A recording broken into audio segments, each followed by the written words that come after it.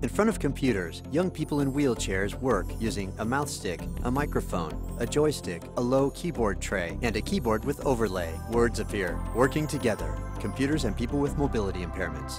Nohemi, student. I like computer a lot. And I want to learn more about it because I want to study computer science, so that's my career that I want to have in the future. Buddy, student. The only thing I need help with is turning the computer on and putting the headset on my head. Other than that, I can operate just about anything else by myself. Susanna, student. It's a real accomplishment. You really feel proud of yourself when you're actually able to make progress and do something without having to ask somebody else. You know, it's like you actually did it by yourself. Yay! You know. Besides an interest in technology, what these people have in common is mobility impairment.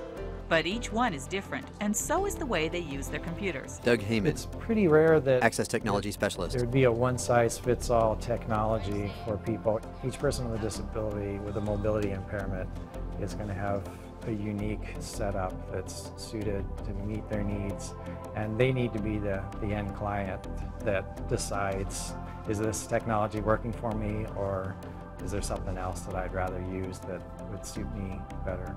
An individual's mobility impairment may or may not be obvious to others, and people with similar medical conditions may need different types of adaptive technology.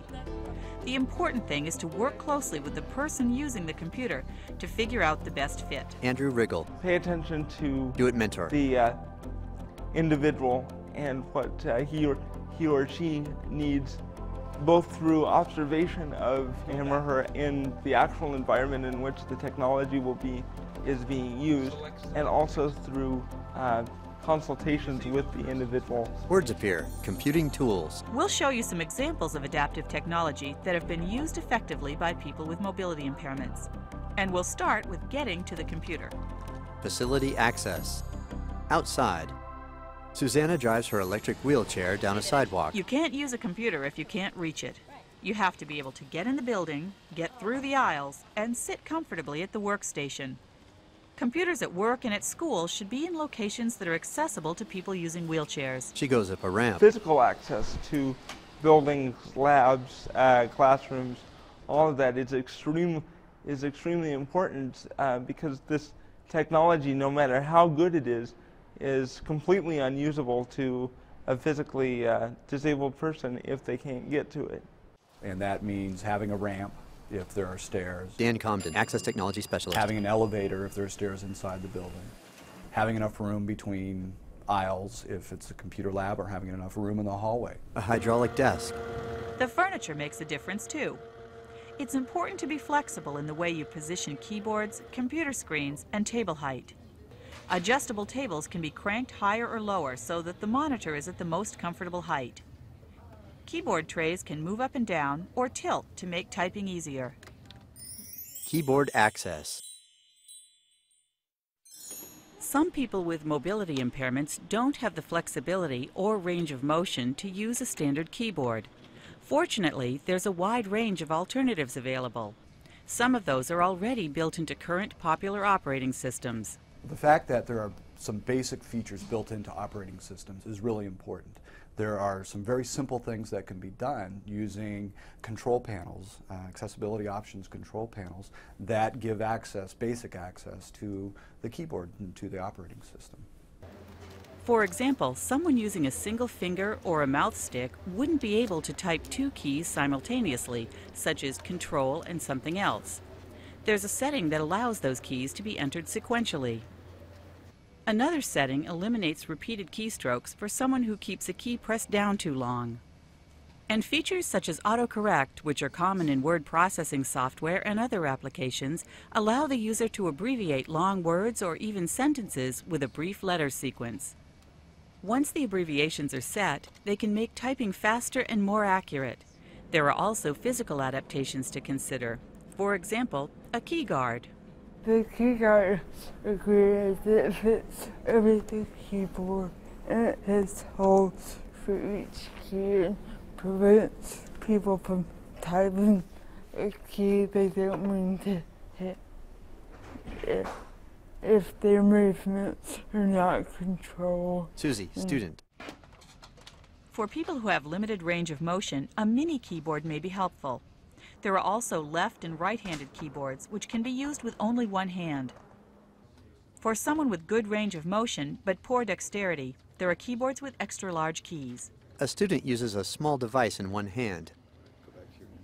For someone who can't activate a keyboard physically, a virtual keyboard may be useful. This appears on the computer screen as a picture of a keyboard. The keys can be activated with a mouse, trackball, or alternative pointing system. Some virtual keyboards may include features such as alternate key layouts or word prediction software. Word prediction. Word prediction programs help people type correctly and more quickly. The program prompts the user with a list of possible word choices based on words that have already been typed. Some programs collect new words as they're used and work with a user's common vocabulary in making predictions. I throw in a letter, like let's say I throw in a T, and like 5 words that start with T will pop up. The most common ones that I use. They'll pop up and I'll click on it and it'll just print it out. Alternative pointing systems. Graphical user interfaces are everywhere, and you need to have some sort of a pointing device to access the material on the computer, icons, clicking, pointing, all those things. And so you either need to use a mouse or find an alternative to using the mouse. Trackballs are a good place to start. The trackball's control surface is easier to manipulate than the mouse. On some trackballs, buttons provide features such as double-clicking, click and hold, and other commands. They can be used on the desk or, for people who use their feet instead of their hands, on the floor. People with good head control but no use of their limbs can use a head-controlled pointing system. This system uses infrared detection and a transmitter or reflector worn on the user's head. It translates head movements into pointer movement on the screen. This can be combined with an on-screen keyboard for full computer control. Well, the headmaster that I use, it just controls the mouse, the cursor on the keyboard, and the little thing that I blow into, that's the button click. Switches. A shoulder presses a green button. Switches work with a box or emulator that sends keyboard or mouse commands to the computer. They come in a wide variety and can be controlled with nearly any body part. Some people will use a switch mounted on an arm, and this arm could be mounted so that it's in just the right location for users. Some may use one switch that's just a on-off switch that then interfaces with the computer. And most often that is used in a way that it's either controlling an on-screen keyboard so that they can do the standard keystrokes. And then software can also be used with that same switch to control the direction of a mouse and then the right and left mouse clicks using that same switch. Scanning and Morse code are two of the input methods that rely on switches. With scanning, the user activates a switch that brings up an options menu on the screen, then continues to activate the switch to make specific choices. Morse code uses a sip and puff switch, where dot is a sip and dash is a puff. Special hardware and software translates Morse code into a form that computers understand. Any switch system should be mounted by a knowledgeable professional. So it's useful to think about a wide range of accommodation needs for people with mobility impairments. People may use a light-activated switch near their eyes that they can, do a long blink or a short blink, and then with that input device, even the person with that severe limitation can control a computer. They could use an on-screen keyboard and write to somebody. They could go to the web, do things everybody else is used to using on the computer. Others may have more functionality. They may be limited from, they can move their head, they can speak fine, but they can't do anything with their hands. So perhaps they would use speech recognition to control a computer, or use switches that could be located behind their head so they could click, a left or a right button, or maybe even use their head to control the cursor as well. Speech recognition. Oscar, student. I'm a junior this year.